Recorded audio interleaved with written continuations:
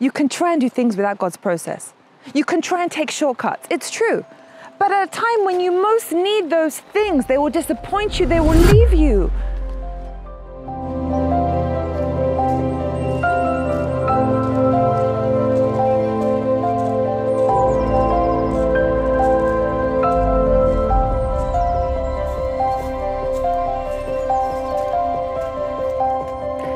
Heavenly greetings in Jesus' name. Yes, the Lord be with your spirit. Thank you for joining me for this divine lecture once again.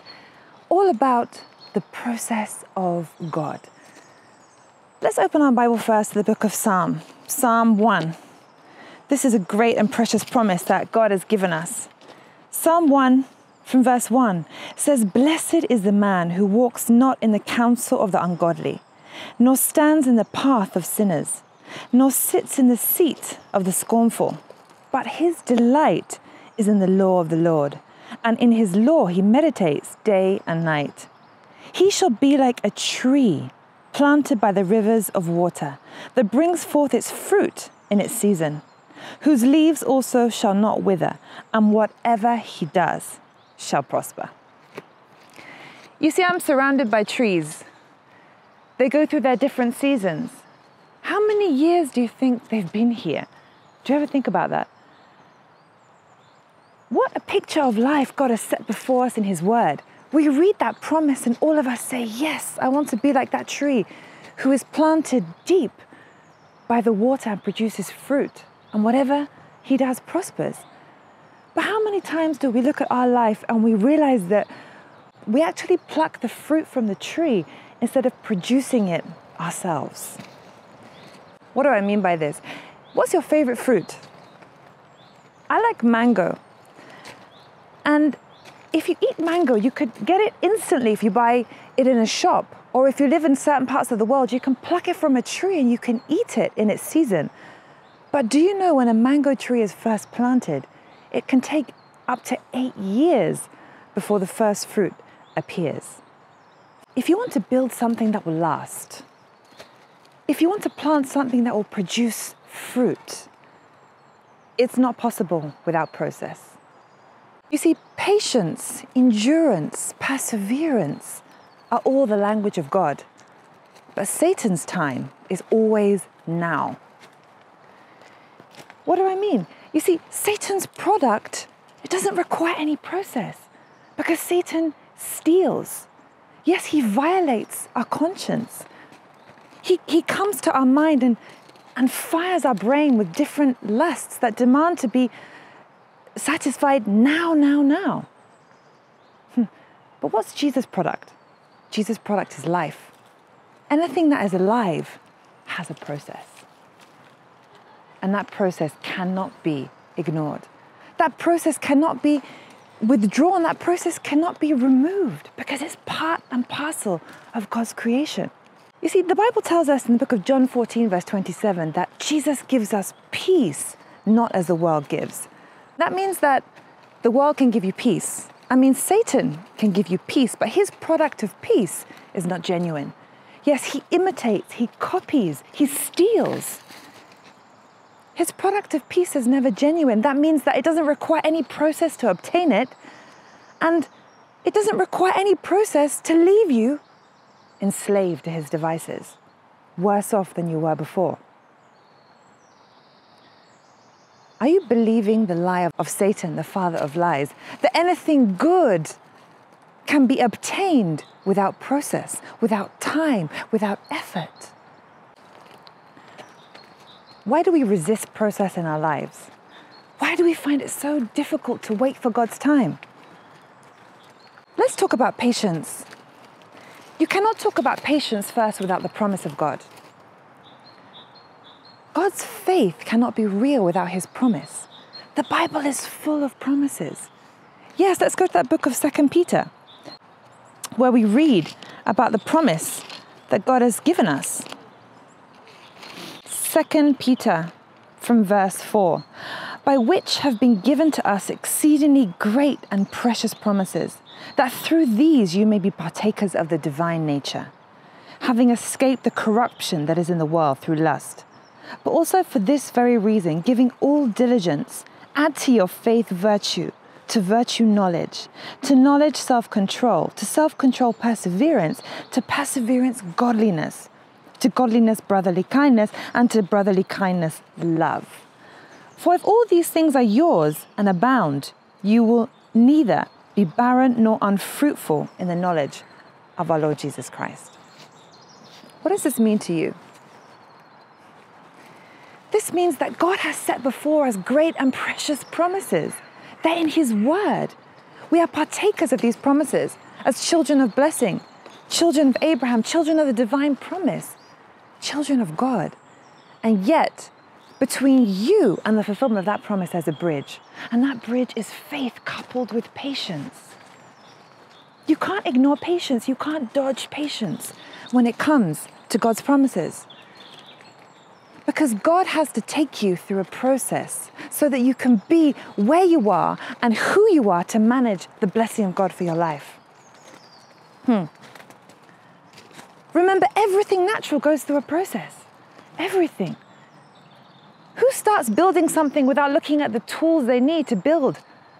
So why do we face life's journey without the tools that we need to get through? And what are those tools? Patience, perseverance, endurance, faith. These are the tools of a man and a woman of faith. But today, they're little celebrated. Today, we want everything quick, quick, quick, fast, fast, fast.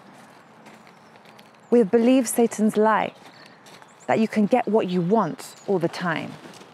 Have you ever thought about what your life would look like if you actually got what you want all the time?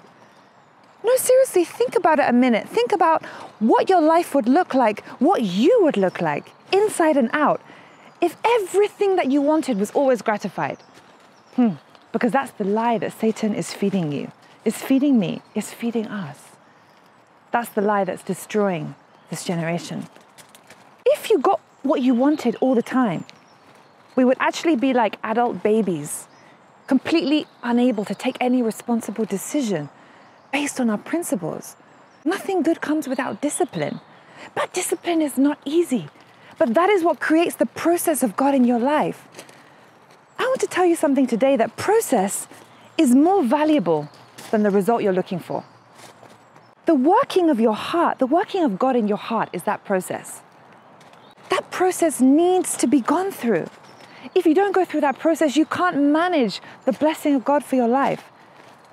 The minute you realize that that process is part of life, and that process is even more valuable than results, your whole way of thinking will change. And where is the process we're talking about? The process is in our heart, because our heart is the workshop of God. And our heart is where the Word of God enters at the point of revelation. The Holy Spirit uses the Word of God to bring peace to our heart, to bring joy to our heart, to give us strength to face every situation. Yes, the Word of God is what you need for the process of God. Why is process so important to God? Because He wants you and I to know what it takes to be a producer, not just a consumer. And to be a producer is not overnight. To be a producer is not just instantly. Jesus' product is life. He wants us to know what it takes to produce life, to produce things that are in line with God's processing. Satan's product requires no process because he steals, he imitates, he takes what is genuine and makes it fake to make us think that that is what we need. Don't be deceived by Satan's lie. We need the process of God in our lives. That is what we need. That is what we need to become who God wants us to be. Yes, who God wants us to be. In the mind of God, there's nothing like failure. In the mind of God, there's nothing like fear. In the mind of God, there's nothing like pain. Are you ready to be who God has created you to be? You are a work of art. Ask the producer what it takes to produce life. Ask the potter what it takes. And he will tell you the value of the process. Because you have to be melted, remolded, and filled before you can be used for God's glory. This is the vessel that God wants to use. God has no hands but our hands to do his work today. He has no feet but our feet. He has no mouth but our mouth to tell people how he died, how he loves us. That is why God is interested in process. That is why God is a God of process. Look at Abraham. Look at Moses. Look at Joseph. All of them, it was not until they left the comfort of their home, the warm arms of their family, the comfort of their country, and stepped out in the direction of God's calling for their life. It was not until that happened that they finally started going through the process to receive that divine call in their life. How many years did Joseph spend before he received that dream of greatness and its fulfillment? He went through so many difficulties, so many trials before that dream came to pass. But all of that was necessary in order for him to learn the necessary lessons in life in order to manage that blessing when it finally came.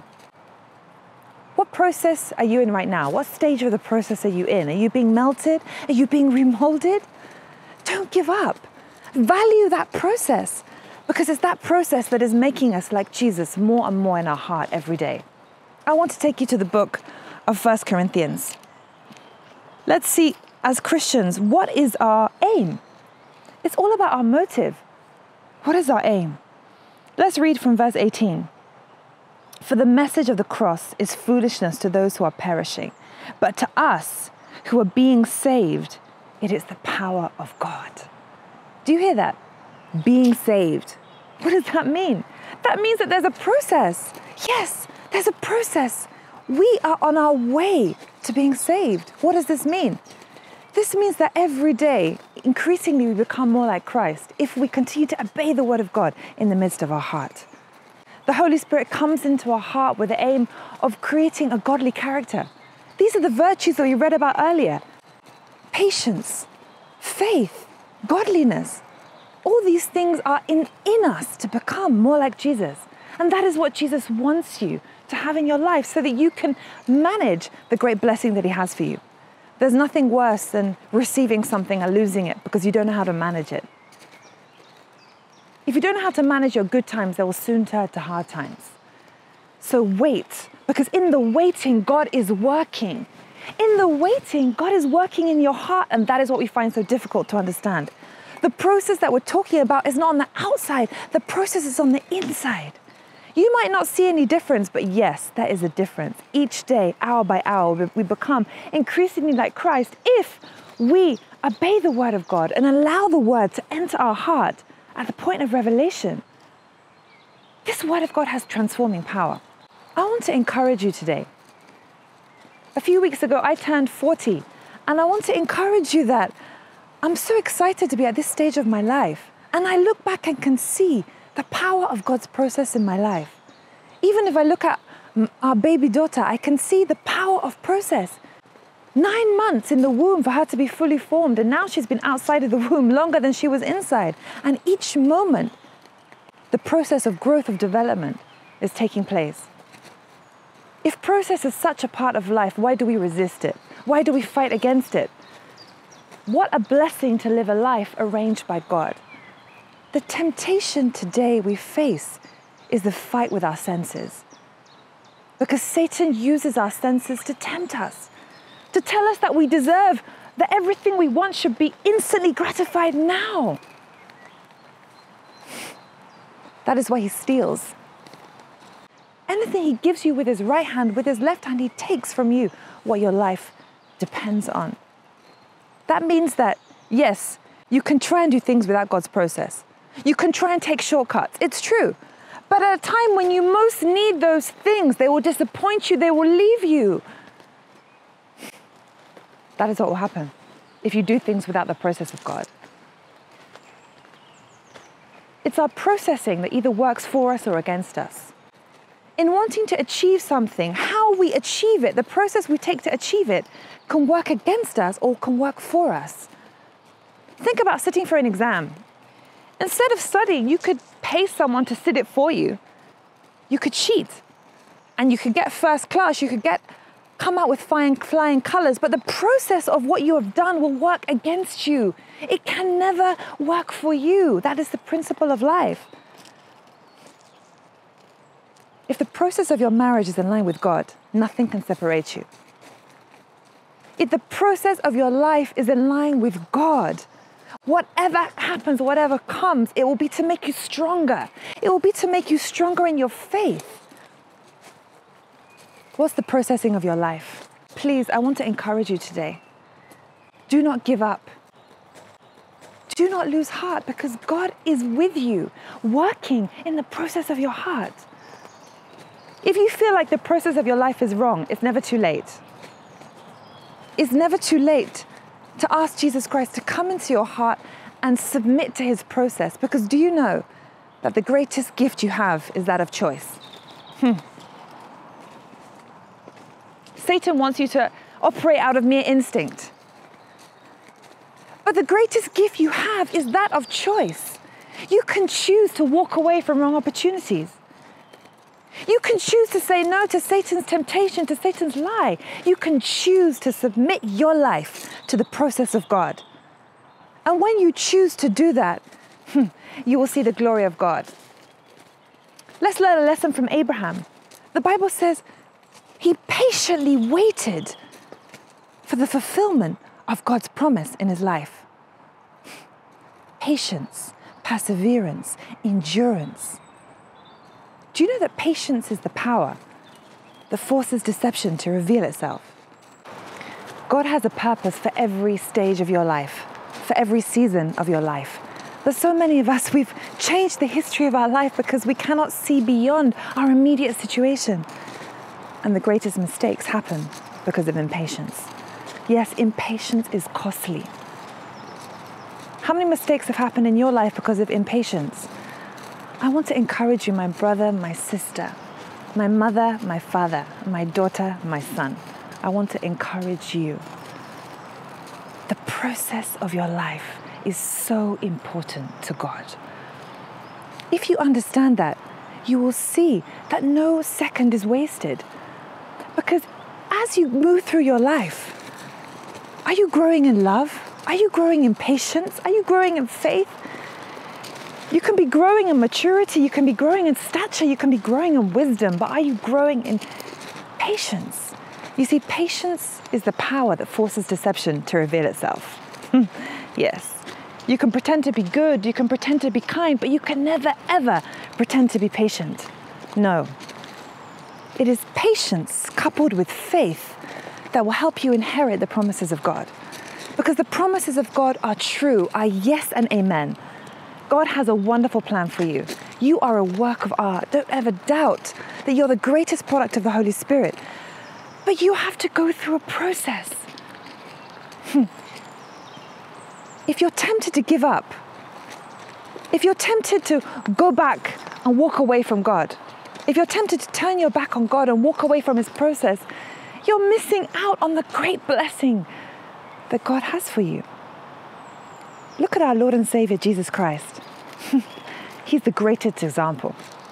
Even though he was the Son of God, he honored process. He knew that there's time for sowing and time for reaping the harvest. The Bible says in Hebrews 5 verse 8 that even though he was the Son of God, he learned obedience by what he suffered. That means that everything that he went through in the process of his time here on earth, he learnt what God wanted him to learn. He spent 33 years on this earth. 30 of them were preparatory. In just 3 years, he changed the entire world. What an example to us of patience. What an example to us of endurance. What an example to us of submission to God's will and God's timing. Yes, just look in that book of John 7, verse 6, when they wanted to force him to come up to the feast, and he said, my time has not yet come. Which time controls you? Is it God's time or is it human time? Because for human time, any time can be right. But God has a time and purpose for everything that has to do with you. Do you believe that? If you believe that God's time is real, if I look back at my life, I can tell you right now that God's time is real. Before, I used to just think it was something, a concept, maybe I read about, but now I can tell you that I'm experiencing the promise of God that his time is real. I want you to experience that in your life because this is what God wants for all of us. God's promise works with his time, and you need patience to wait for that time. Because in the waiting, God is working. And where is God working? He's working in your heart. He's working in your character. Because without the character of God, if you get to that place of greatness, if you get to that place of blessing, you might crack, explode, and lose it all. Those things that you long for so much, that you acquire, that you are quick to acquire in a way without God's processing, can leave you at a time when you need them most. Is it good health? Is it financial blessing? Is it stability? Is it peace of mind? What are the things that you're looking for in your life? Make sure you go through the process of God to look for them. Because anything you get in line with God's process will last. Remember, if you want to build anything that will last, it can never be without process. Once you realize this, you know that no second is wasted because you can never, ever be greater than your process. So if you're feeling discouraged today, if you're feeling that you're tired of waiting, if you're feeling tempted to take shortcuts, if you feel that I'm too old, I'm not married, I'm too old, I don't have a child, I'm too old, I've not made it, don't be tempted to compare yourself to others. Don't be tempted to look around and compare yourself to those around you. That's the greatest temptation. God's plan is for you, and His timing is perfect for you. If you look at your heart, examine your heart, and see that God is working in your heart. And what is He doing? The progress of sanctification. Dying to sin more and more, living to righteousness more and more. This is the mission and vision of our journey here on earth, to be like Jesus. And once you make that your aim, once you make that what you're pursuing, everything else will come at the right time. And let me tell you something, at God's time, everything is beautiful. Don't desire things before the right time comes. Learn patience, learn perseverance, learn endurance. Because everything in the nature of God requires process. Look at these trees. Spring is coming soon. You don't see the leaves there, but they're coming. Very soon they will usher into beauty and glory in the same way in your life. You might not see the results now of your hard work, of your diligence, of your planting love, of your planting forgiveness, of your planting selflessness, of your planting patience. I want to encourage you that God sees. If you sow to the Spirit, heaven is aware. At the right time, they will usher into beauty and glory. That is God's promise for you. Lord Jesus, thank you, Father, for the process that you're doing in our lives. Thank you that your time is perfect. Thank you that your time is right. Give us a hearing heart, a submissive heart, an obedient heart. Create a hunger and thirst for your holiness in our life so that we can submit to your process in Jesus' mighty name. Amen. I can't wait to hear your testimony of how the process of God is working in your life. Because once you realize it's all about process, your perspective changes. Instead of complaining, instead of murmuring, instead of worrying, instead of being anxious, you begin to realize that in every step of your life, God is with you. He has a purpose for every stage in your life. And once you know that, joy comes to your heart. Because you know that as you're in the potter's hands, He's molding you. And that process that you go through to achieve something is more important than whatever the result may be. If you look at your life, you'll see the greatest lessons that you learned were in the hardest times. But that is when your heart was open to the working of the Holy Spirit. And God was molding you, molding you, molding you. See what you've become today. And this is just the beginning. God bless you. Thank you so much for joining us here on the University of God. Do not resist the process of God in your life. Thank you.